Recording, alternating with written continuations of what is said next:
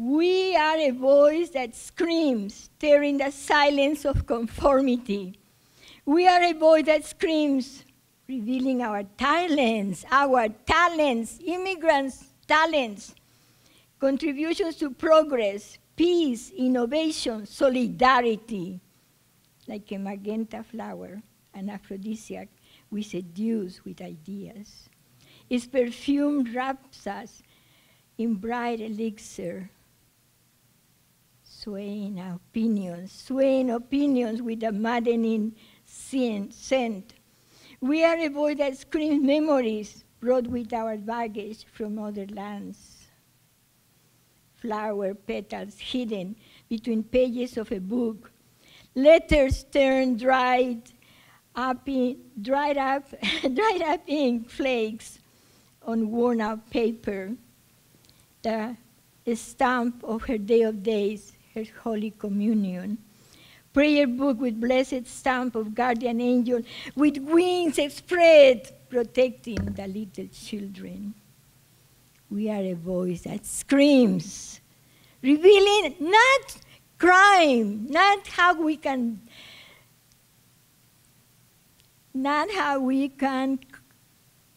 are you trying to tell me something? Oh, you're trying to, okay. Not screams that tell us how we want to kill somebody, how we want to steal from somebody, how we don't like to work. No. We are a voice that screams, revealing our talents, contributions to progress, peace, innovation, solidarity. We are a voice that screams, tearing the silence of conformity. Thank you.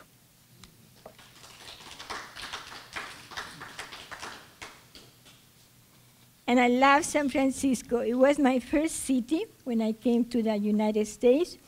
And people asked me if I came because of terrorism, because of Sendero Luminoso wanted to kill me. No, my father loved the United States of America. He admired the United States of America and sent his beloved daughter here to study. It didn't work that way. Within a year of arriving in the United States of America in San Francisco, I was married and made my home here. And I have been here ever since. And I travel back and I visit. My father was very disappointed. But today, I want to share with you. So the years passed, family, home, education, etc. And my father and mother both admire education immensely. You have to learn this, you have to learn that, you have to do this, you have to do that. I did it. And years later, like when my children had grown, my daughter was coming out of San Francisco State when I went to San Francisco, started in San Francisco State. And why are you doing this? You're an excellent interpreter, you make a good living. Why are you doing this? Because my parents, who will never know this because they are already dead, is what they wanted for me. So that's what I did. And now coming back to San Francisco, claiming the night, sounds, colors, a stream of lights, like silk blows out to seed in the night. North Beach, Columbus, and Broadway, Pacific Avenue, the Sunset, the Castro, La Misión, and even the Embarcadero, with its faraway stars stretching out over the bay, to the Blue Monkey, Sweet Inspiration, Sacred Grounds, and Café La Bohème.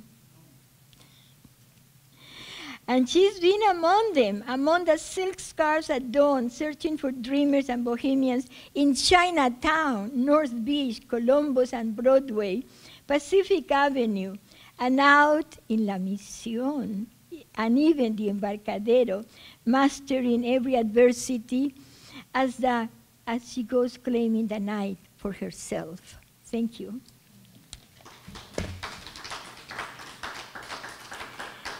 I love you, I love you. I'll remember your applause when I'm out there trying to get the right sentence or how to, all of a sudden I can't remember how to type mama. Okay, Pacifica, California is the upcoming city of the Bay Area. Come visit us. I conduct a open mic the second Saturday of every month, and we do crazy things. We dance, we sing, we read a poem, we read short stories, we read somebody's letter that we have been keeping for about 20 years. It's fun. It's a lot of fun. It's not just, oh, poetry again. No, it is fun. It is a lot of fun. Pacifica, a day in a million. That day at the beach in Pacifica, California, she's been telling everyone it was a day in a million. The sun descended, a silk scarf with orange, gold, purple stripes, covered the sand and the sky, reflected on us, picked up the colors and spread them all around. When we looked at the bonfire, they had bonfires places then. When we looked at the bonfires, there were also, the colors were there also. And on the cliffs and bouncing off each other's eyes, hands, hair, in the back of our jackets, on the legs of blue jeans when we took a walk on the beach. Our feet sinking in its softness, finding treasures. And this is true, that we were with another couple, and the lady actually found a watch that worked, a string of beads, and ancient shells as she walked. She really did. That day at the beach, she's telling everyone it was a day in a million in Pacifica, California. The sun descended, a silk scarf with orange, gold, purple stripes, covered the beach and the sky, reflected on us, on the remnants on the wood pile, coolers, brown bags, holding tomorrow's lunch and ecology mandate garbage. Over houses, hiding behind the night shadows, the cement ring on the beach. Finally, the horizon gathered the scarf and threw it to the other side of the world. That day at the beach, she's been telling everyone it was a day in a million. Thank you.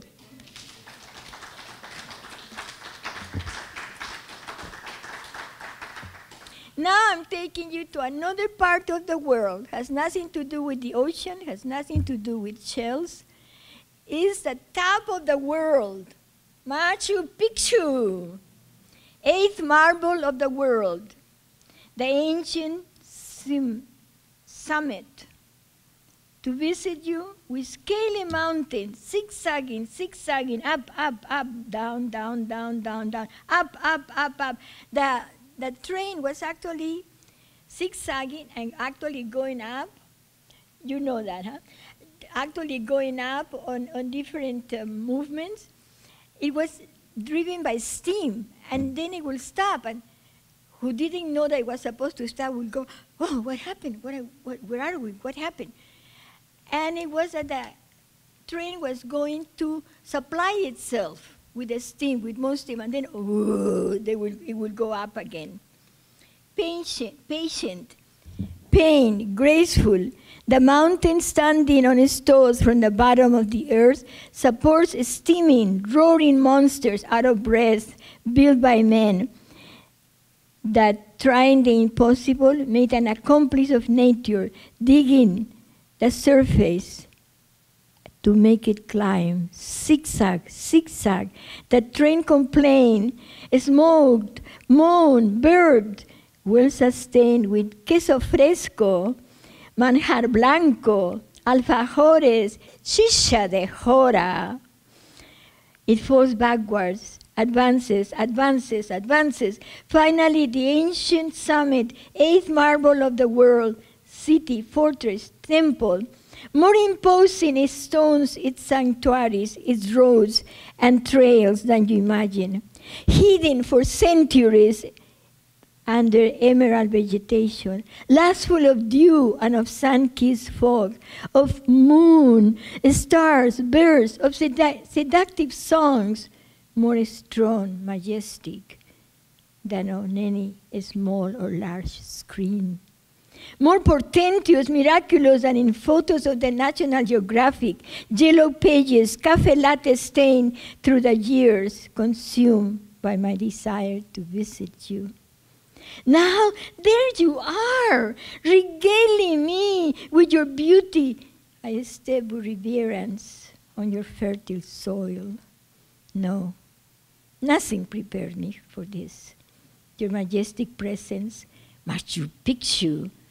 I have arrived, at last, arrived, Machu Picchu. Thank you.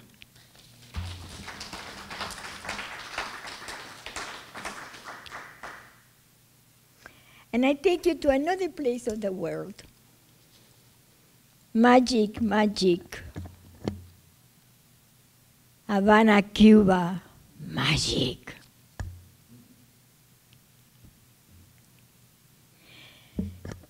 Trumpets, guitars, smiles, blue skies, Lima green, azure blue ocean of gentle waves, white sand at Santa Maria, magical. Cocos, taxis? How much?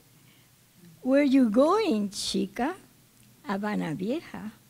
For you, $1 across town. For you, $1, chica, magical. International Film Festival, where Ramos de Fuego bursted out of the screen, enveloping our senses. International Jazz Festival that united under the stars notes from the United States, ritmo caliente, with sounds from Canada, Japan, Cuba, magical. Figueroa's apartment transformed into a photographer's art gallery, where Che Guevara, in black and white by Corda, alive and well, on 17th Street, between K and L in Havana, Cuba, magical. The oral tradition is on, very much alive in Havana, at El Hurón Azul, where a man, when I go like this, you say green. Oh, please. Green! Ah, that's it. Good. Where a man mesmerizes us, telling a story full of body language, racial expression, intonations, reaching emotions. He tells us, once upon a time there was a man who was looking for a house. When he found it, he knocked on the door. Come on, you can do better. You can do. Once upon a time, there was a man who was looking for a house. When he found it, he knocked on the door that was opened by a woman. And on and on. Then a 9-year-old girl tells a story. Then a woman. Then another man. Magical.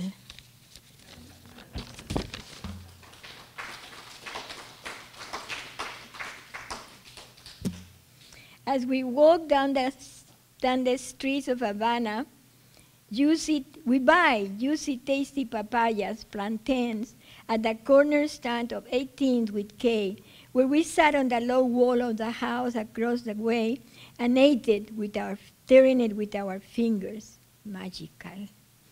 Your people, well done brown, black skin glistens in the sun, the same under the moonlight. Magical.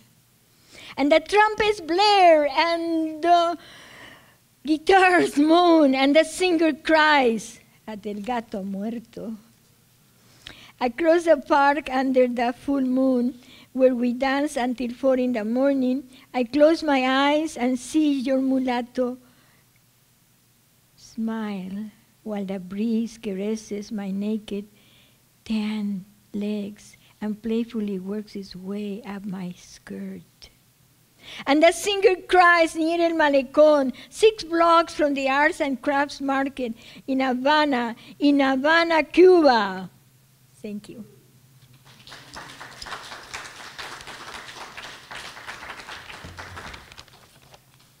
And now I take you to my adored, beloved city, Miraflores, a district of Lima, Peru, South America.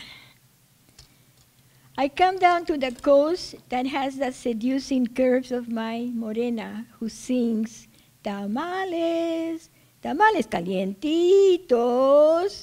through the streets of my city on Saturday nights. And the voice of my cholo with his eagle big nose, skin the color of mine, brown.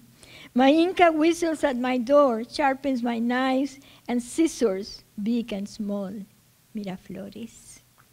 I come down to the coast to blue, green eyes, European, full-bearded Europeans. The café latte skin of my criollas and criollos to the flat streets that roll down to the ocean. The corner of La Picaronera, the callejón next door, the European chalet, the church across Park Central, the benches of Alameda Pardo, Sundays promenades, British Peruvian school, blue uniform, hat, white shirt, red tie, ferocious exams. At the Excelsior, the cowboy and the girl, Miraflores. I come down to the coast, take el expreso to go to Lima, el urbanito to el Mercado Central. Walk to Shell, where my school San Jorge used to be, then to Porta Street, that saw my growing up years. El Terraza Club is still a block away, looking toward its next dance. Dance? His eyes full of adoration. El Malecón gives me his cliffs that roll to the Pacific Ocean. The scent of jasmine, dahlias, sweet peas, honeysuckle, narcissus, stalk my steps. Miraflores, my Miraflores. Thank you.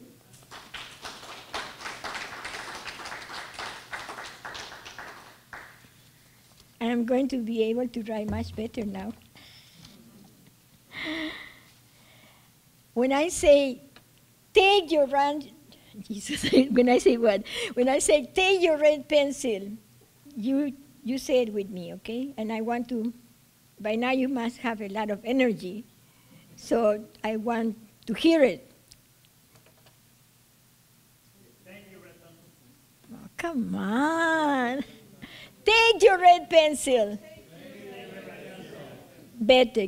You can do a little more like the little kids say, a little more better. Take your red pencil, put more fire into my story, stir my pot and produce intoxicating brews.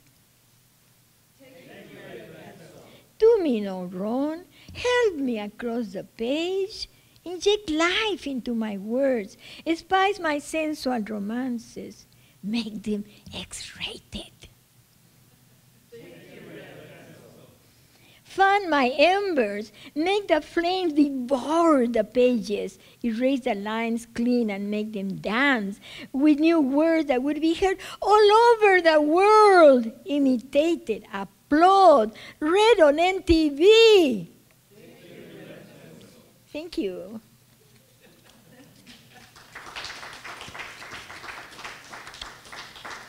And in my walks around the Bay Area, from one university to another, I taught at San Francisco State, I also taught at Stanford. I taught Spanish so they will speak it. They wouldn't just say, oh, I took Spanish at San Francisco State or I took Spanish at Stanford. No, my students 20 years later remember that I taught them Spanish. I made them speak it. And I was just telling my friends in the car coming over, the ceilings at the Humanity Building at that time were very, very high. And I will ask at the beginning of the semester for very high ladders. And either the people that worked there or myself did it. At the very top, I wrote, un idioma no es un idioma hasta que se habla. A language is not a language till you speak it. And my student, and I wouldn't speak one word of Spanish the whole semester. And I remember, but I don't speak Spanish. Pero lo vas a aprender. Ah! Graffiti. I remember the graffiti splash on the police station, cement wall in San Francisco shouting, "Down with the pigs!" I remember graffiti I thought I had forgotten, splashed across the steel and glass wall of Banco Popular del Perú in Miraflores crying, "Down with the military!" I remember the graffiti on the brick wall near the quadrangle of Stanford University for one entire spring quarter declaring, "So we choose between reality and madness. It's either sadness or euphoria, ecstasy or despair." I remember graffiti during a whole semester scandalizing all from a partition on the third floor bathroom stall, Humanities Building, San Francisco State University. To have a daughter who grows up to be a politician is enough reason to have an abortion. I remember graffiti on the freshly white wall of downtown Jackety Jack Cafe shouting angrily, "This sure isn't New York." Underneath someone answered, I think, smiling, "Thank goodness, San Francisco still rains." Thank you.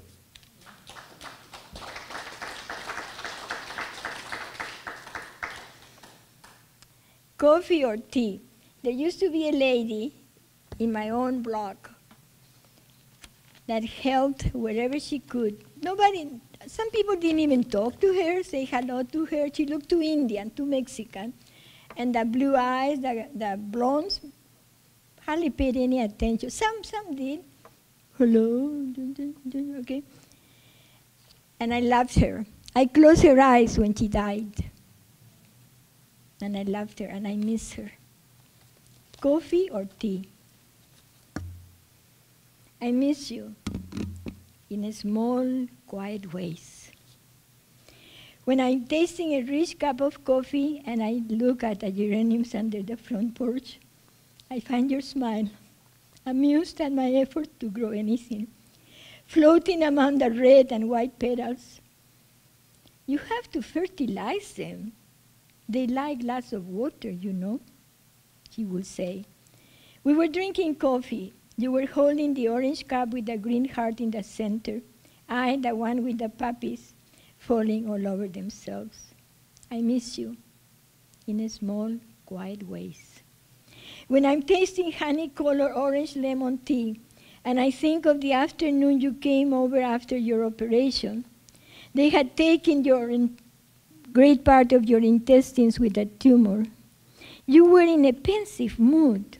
Quietly, weighing your words, you said, "No, no coffee."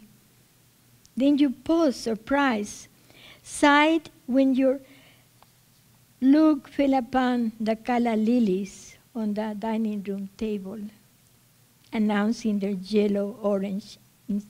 You said quietly, instead, "Heck, I'll have some coffee." Then you smile, amused at yourself. I miss you in small, quiet ways. Thank you.